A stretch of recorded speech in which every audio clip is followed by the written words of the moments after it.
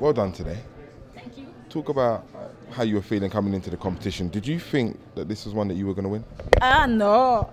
You know, every day I say 60 meters is not my best run. Because if you don't have a good start, you cannot do something there.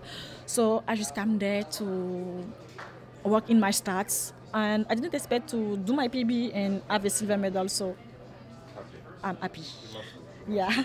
You were very competitive, very intense throughout all 3 rounds. I know that's you, but was there something that you really wanted to prove?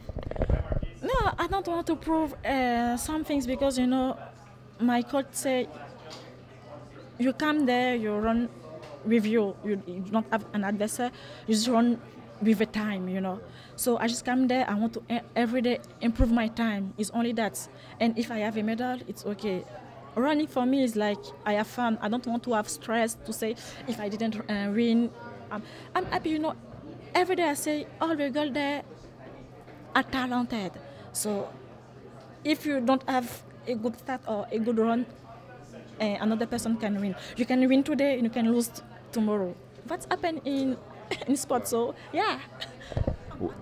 Talk about what it means, last question, talk about what it means for Côte d'Ivoire to have that kind of representation at a World Championships.